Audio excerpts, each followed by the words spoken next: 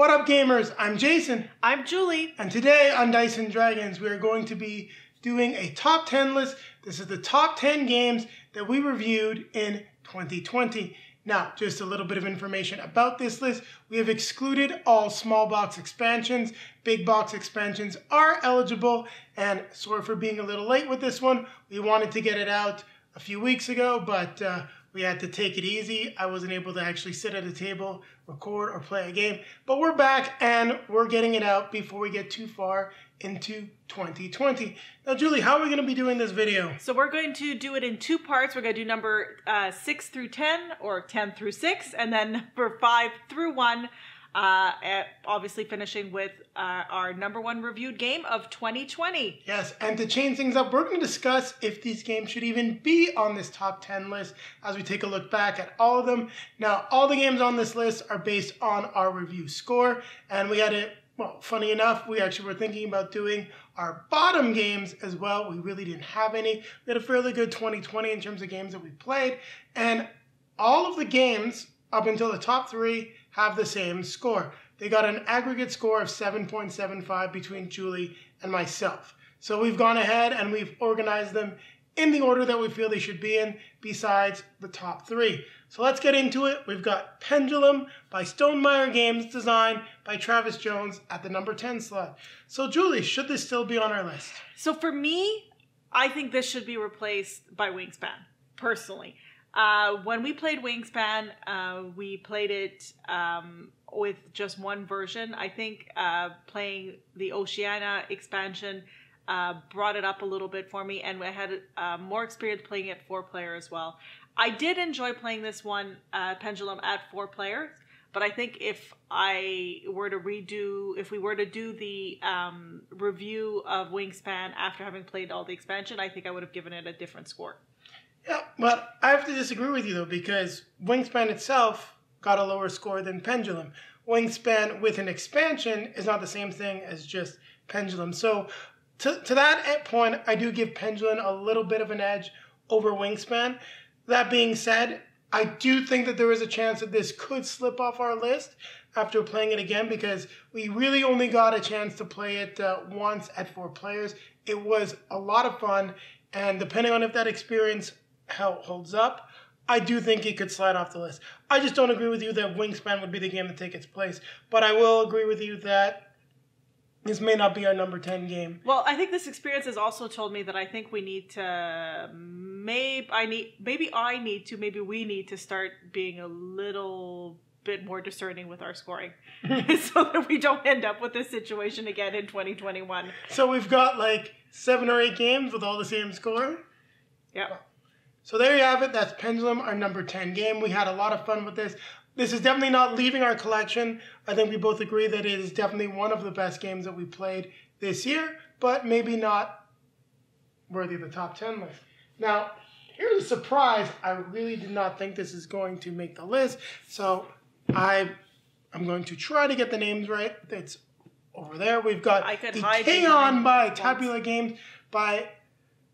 I'm going to mangle the names, so you know what? The names are going to pop up on the screen just because it's hard to remember them when we're grabbing the boxes.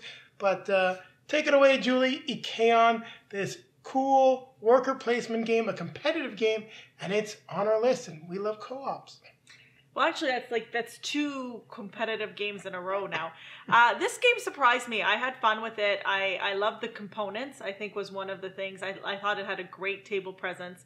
And it surprised me in the sense that I didn't hate playing a competitive game against you. It was fun.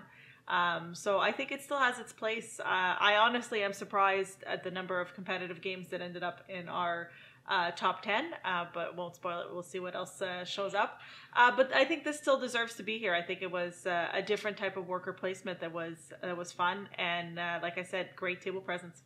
No, I absolutely love Ikeon. I enjoyed Mysthia, found it to be a little long. Ikeon is the exact game. Well, they're 2 different games, but Ikeon gives you a similar experience to Mysthia but it's streamlined, it's fun, it works well. The fact that you have the ability to combine it with Messia to play the cooperative game, this is just a blast. And if you have Messia, it is a must-have. If you have enjoyed any of Tabula games and you like worker placement games, you also love games, as Julie mentioned, with great components, this is something you're going to have a lot of fun with getting to the table. Also, the teardown and setup is not that difficult. And if anything, I'm wondering if we played this more times or you got a chance to play with more players, this might not have gone higher up on the list because we really only got a chance to play it with 2 players. We played this early on in the year, and I remember looking at Julie and asking her, should this leave the collection? Because I knew a few people that were looking for it, and she said, nope, we got to keep it. So I was quite surprised. Yep. And yep. So definitely worthy of the spot on the list. It is our number 9. So, nope, no, wrong one. Well, I thought we were going back and forth. No, kept it all in the same spot just to make it easier. So this is not the box. We're going to use a little bit of magic. Unfortunately, I don't have a wand, but this is now going to change into the box for Harry Potter, Hogwarts Battle, Charms, and Potions. Now this is a big box expansion for Harry Potter Hogwarts Battle. Is designed by Cami Mandel and published by the Boardgames. So Julie, does this deserve to be on our list? Yes, and if it was up to me, it'd be a little bit higher on the list, but we negotiated. This Hogwarts Battle is one of my favorite games. I love it, and I think Charms and Potions fixes a lot of the issues. It starts to. I think it fixes a lot of the issues. I had a blast. I was not feeling well the weekend we played this game. And still we played it a lot. Yes, because you kept wanting to play. You wanted to finish it. Anytime this hits the table, she has to finish it almost in one sitting. So, I mean, if you enjoyed Harry Potter Hogwarts Battle, definitely Charms and Potions is way up there. And it's the best expansion. I think we both agree it's the best expansion. I definitely believe that this has a place in the top 10 of our reviews. And like I said, it wouldn't be number 8. It'd be a little bit higher on the list if it was up to me. Well, until the game slims down the deck of cards, so it's a little bit more playable, it's always going to be sort of in the bottom 10 for me, but definitely it belongs on the list. We've had a lot of fun with Harry Potter Hogwarts Battle. Charms and Potion is a nice way to refresh the game, adds a lot of cool new content, and the missions that you get to play use all the content from both of the base game and even the Monsters expansion, and it just flows really well. You still want to do a few things like maybe make sure you don't get the top part of the Hogwarts set full of the crappy year 1, 2, and 3 cards. But other than that, you're going to have a lot of fun with the game. And just the way that everything works, brewing potions, the way the potions themselves work, and those abilities to be able to use them right away really makes the game, I think, just a little bit more manageable, especially when you're fighting some of those more challenging Death Eaters. Now, the only unfortunate part is that, and this is probably the other reason why I've got it a little bit lower, is that Charms and Potions is separate from the base game. You can't really use that charm board.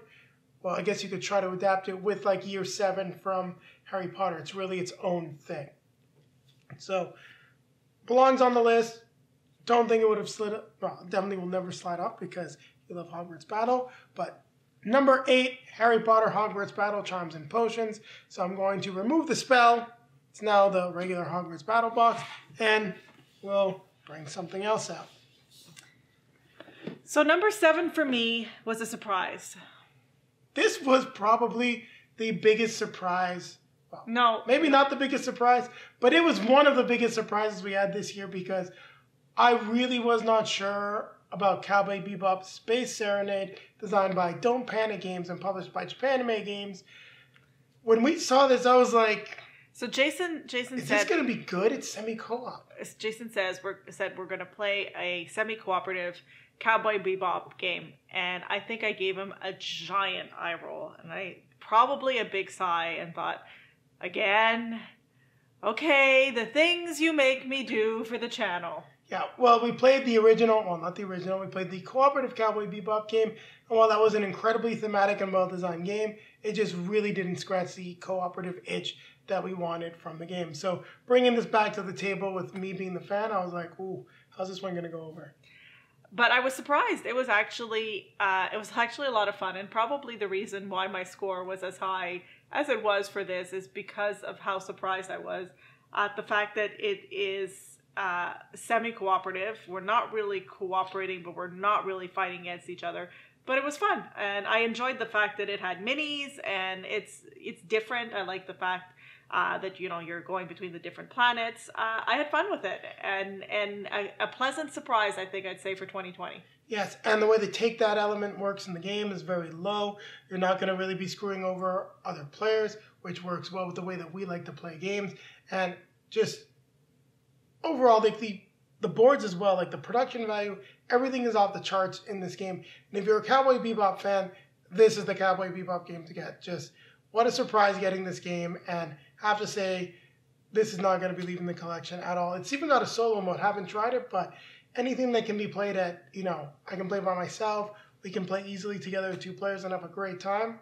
Gotta love it.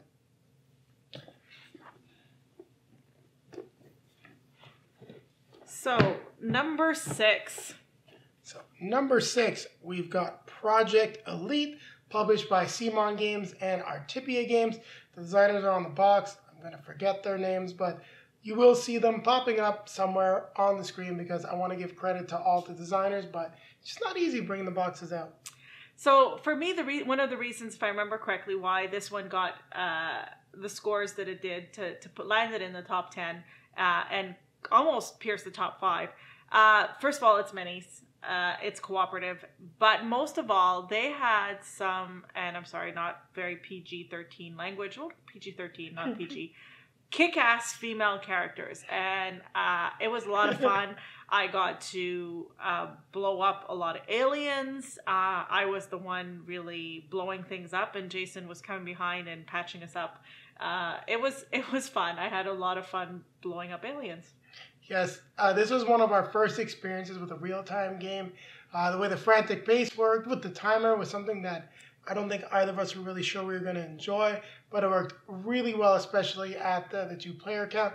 We were just chucking dice, shooting aliens, doing everything we can, and with all of the expansions that we got because we did back the Kickstarter, which had so many cool choices, and this was just a lot of fun. And I can see how the game could get messy if you go all the way up to the max 6 characters, well, 6 players, but at 4 players, I think you're going to get an amazing experience. Another one that we really want to get to the table when we can finally host game night. I mean, we got the perfect table for dice chucking madness on it now. So there you have it. This is our number 6, Julie. So now what should we be doing? We're going to use some TV magic, and we'll be back with our top 5 reviewed games of 2020. And we're back with number 5. We've got Tainted Grail, designed by Martin Spearcott and published by Awakened Realms. So, Julie, why is Tainted Grail number 5? Well, it is a game that we spent a lot of time playing. And we still haven't finished our first campaign, by the way. We haven't? No, we only got through chapter 2. Remember we got lost for about 2 chapters worth of content? Yes. And then we were very frustrated until we finally got where we needed to go. And then you aced like 3 challenges and you're like, I'm overpowered! Woohoo! Yeah, so it has a great story component to it. We do love our narrative games. Even though we don't have enough time to play them all anymore. But so this one was great for that. I love the whole idea of Avalon, the whole story of Avalon. So this was fun. Again, you got the minis, you got all the components of battling monsters and playing cooperatively together. It was just a great game that is right up our alley. So I'm not surprised it's in our top 10. Yeah, this is definitely one of the best games that we played. Had a lot of fun with this. We've had a lot of discussion about getting it back to the table, but we've been trying to keep pushing forward with new content. Actually, this game is one of the reasons why we have this table, because games like this get put aside when we've got smaller other games to review, and then we just don't happen to set them back up and continue playing. So we've now got the vault and the table. So hopefully we're going to be finishing this. But we did do a poll recently, and all of you out there seem to want us to play Gloomhaven Jaws of the Lion. So that'll be our next big campaign game that we play. Don't know if we're going to finish it. We'll try to get through a large chunk of it before we tear it down. But yeah, Tainted Grail, lots of fun. Love the minis. Love the production value of the game. We went all in. We've got all the content. We've got 3 more whole campaigns. I mean, I think this is one of those games we're going to be playing actually for a few years when I think about it. It's kind of crazy when you think about years in terms of trying to get through a game. I just can't see us, after finishing this one, starting another campaign this year. But you never know. We've got the future and the past of Avalon to play. So just with all the content that came with the base pledge and the amount of fun that we had just traveling around the island of Avalon and exploring and that creepy lore as to what's going on, I'm really curious how the main campaign is going to end, as well as that future and the past. So Tainted Grail, great addition. I think it's perfectly positioned in the 5 spot. I do. I agree. So number 4 was a surprise. It is Atlantis Rising 2nd Edition, published by Elf Creek Games, and the designers' names are on the back so I can peek here. It's designed by Galen Sistel and Brent Dickman. I had a lot of fun. I think this was one of the highest ratings I gave a game last year in 2020. I really enjoyed playing this. I think this was the game that taught you that you like worker placement. Well, I think I knew it. I think it just really convinced me. Yeah, because this was the co-op. This was our first ever cooperative worker placement game. And working cooperatively, placing those workers, just the joy on your face. You love the production value. So I told you I backed the expansion. Just because you love them, I bought you the playmat too. Yeah, that's fun. I like playmats. So this was honestly, I just loved it. I loved the fact that it's a worker placement cooperative. I love the different production value of it. It was just a lot of fun and different. I wasn't expecting it. I also want to highlight the push for diversity that they made with this. All of the character tiles are double-sided, so you can play a male or female character of any class. It doesn't matter, and I think that's one of the things that's really cool, and it's a really nice touch, and it just shows a lot of respect towards, all gamers out there, and we need more of that. I mean, don't get me wrong.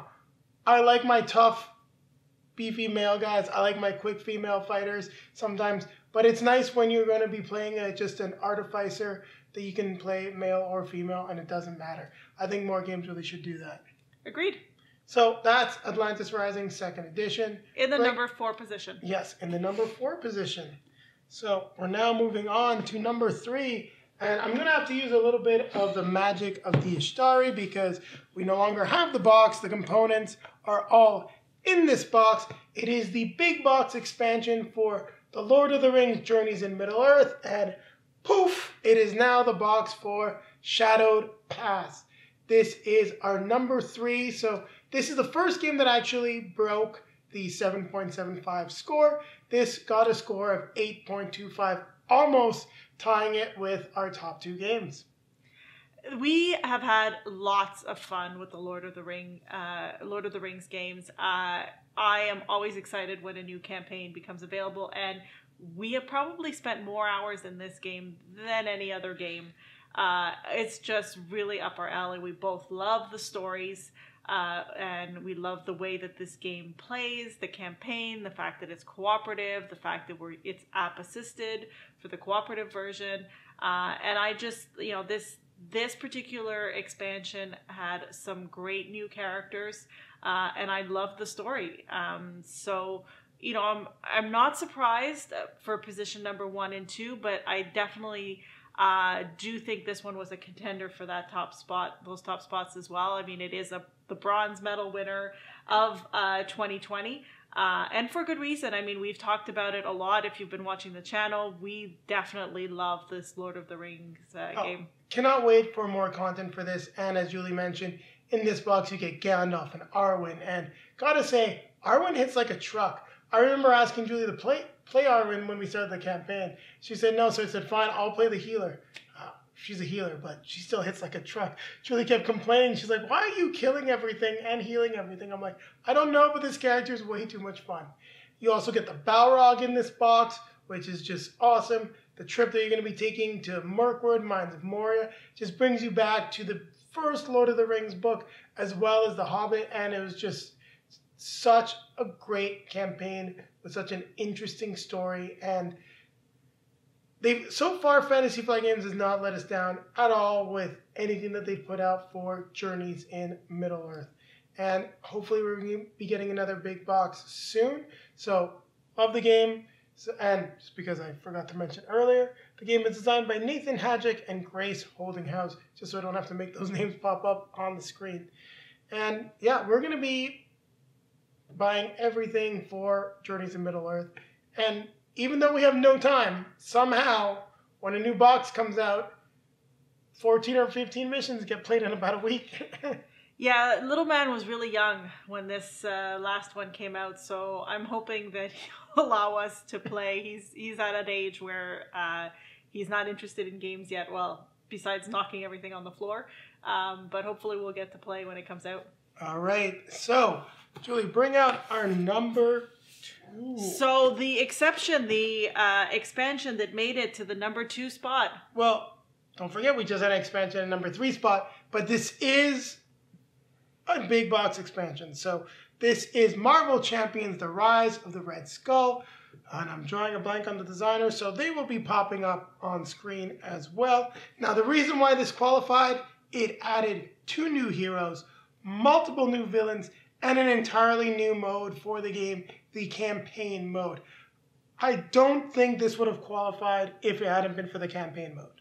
Yeah, I mean, there's no secret. We have really enjoyed playing Marvel Champions. We've gotten every expansion and reviewed every expansion that's come out, every new champion and every new villain. We really love this game, and this expansion really rose to the occasion and brought us a lot of new content that was really a lot of fun. Yeah, no, this belongs in the top 2 spot. If this was actually like the first box for the game, this might have been number 1, but we really do want to give our number 1 spot to Well, it doesn't get it anyways from a score perspective. No, it was tied. They were tied. 8 both of the last game number 2, 8.5, and game number 1 both had the highest score that we gave, aggregate of 8.5. But Rise of the Red Skull, a lot of fun. If you haven't picked this up, this is the best expansion by far for the game. Hawkeye and Spider-Woman play great as heroes. They're 2 that I didn't really think I would want to have in the game. I was kind of like, Hawkeye, Spider-Woman, couldn't you get me some more interesting heroes? But surprisingly enough, I had a lot of fun with them. And I remember when Julie's like, is Hawkeye fun? And then you played him, you're like, oh wait, he actually is fun. And I had a lot of fun with Spider-Woman and her status effects. The way that she's just able to control the villains is very cool. And of course, you get to take on the Red Skull, so who doesn't want to do that? Especially if you have the Captain America pack. You want to punch his face in with Cap. That's just, it's what you do. Yep. So, on that note, belongs in the spot, no contention. No, I think it's... So, our number 1 game, and probably the biggest surprise. Oh, definitely. And also the biggest box. Yeah. Do we have to hold it to make sure it doesn't fall over? Is Tokyo Sidekick, published by Japan Anime Games and designed by Little Future, and I think it's Yusuke something on the front of the box. I should have looked when you picked it up, but I missed it. It'll pop up on the screen. So for me, definitely the biggest surprise of the year. First of all, I loved the table presents with these... the acrylic standees. Acrylic standees. I don't typically like standees, but these acrylic standees were awesome. And I was really surprised about how much I enjoyed the way this game plays. You were very skeptical when I talked about Tokyo Sidekick. You knew you were going to like it. You're like, superheroes, but anime style, cooperative. The look on her face was like, I'm probably going to enjoy this. We should definitely play this. But you were definitely not sold on this game. No, and it was a lot of fun. I know you gave it a higher score than I did when we did the review, but speaking to people afterwards, we've definitely spoken very highly of this game. So it's no surprise that it's in the number 1 position for 2020. It definitely belongs, in that top, at least in the top 3 position for sure. But it was a lot of fun, and we keep talking about the fact that it needs to get back to the table. We've been extremely busy and have a backlog of games that we need to review. Yes, we've gotten a lot of review copies. So to all you publishers that have supported us, Thank you very much. It does keep us from playing some of the games we really want to play, but we love it anyway, and we are working hard to get through that backlog of games, and don't worry, we're going to be getting caught up here shortly, and then maybe even get some look backs on the channel in the near future. Well, kind of like we're doing now. This is kind of a look back on 2020, right? Yes. So, again, great game. Check it out. Actually, I'm going to skip ahead and say something that Jason normally says, and say that we have a link below to multizone.ca where any of these games that we reviewed, you could, if you decide that you'd like to pick it up, you can use our link and get 10% off, and a portion of the proceeds of the sale will come back to us to help support the channel. Yes. And on that note as well, Jason, are you going to make a list back to all of our reviews at the down below? Yes, so sorry about that. I'm resting my arm because that's what I heard. So yes, I will have a list for all the reviews and the scores down below in the video description. If it's not up there the day that the video releases, because I do have it on an Excel sheet, and that just means Excel is being a giant pain in the butt for me copying and pasting it, but it will be there eventually. And just to talk a little bit more about Tokyo Sidekick, what we really loved about the game was the way that you upgrade characters, the way you have to work together with the other player as well as your sidekick. And that is the thing that I think is very different compared to all the other superhero games that we've played. No other game had us really working with a sidekick. And they all have different abilities, and you can pair them up in so many different ways, which gives you just a ton of replayability, even though you're still really on the same map and the same board, which doesn't really bother me at all. This is a pre-production copy, so we don't have the best insert, but love the standees, love the deck building element as well, that you're buying those different cards to trigger your powers, and just the way the game works, it's a lot of fun. And if you like Pandemic, but you don't really, well, if you've been interested in Pandemic, but you don't like the theme of Pandemic, well, this plays a little similar to that. You're running around the city putting out fires, and except when you've got big bad stuff happening, it's not diseases, it's villains that you have to punch in the face, which is always a lot more fun for me than curing a disease. Okay. All right. So on that note, I think it's time to remind everybody to like, comment, subscribe, and hit the bell to be notified when we have some new content for you. And take a look down below in the video description, because you'll find links to all of our social media feeds. Facebook, Twitter, Instagram. If you'd like to see pictures from Julie and I playing all of these games that we covered here, well, they're on those feeds, and there's lots of pictures from all of them. And then popping up in front of us, you're going to be seeing links to some of our previously released videos. Over here will be a link to our most recently released content. And what should be over here, Julie? How about our top 10? Yep, so we're going to take you back to our top 10 games of all time list from last year. That's something that we're going to have to update. Not sure it's going to be done in 2021, but maybe something that we'll go into in early 2022. And it's time. It's that time. It's time to grab our drinks. Yeah, we didn't grab it earlier, but we'll grab it. Here, peek over here. Cheers. Grab our best friend and, well, maybe our sidekick at this point. And we're going to keep playing games. Going to keep playing games. Looking forward to when this Kickstarter actually gets out and more people get a chance to play it and we get the expansion.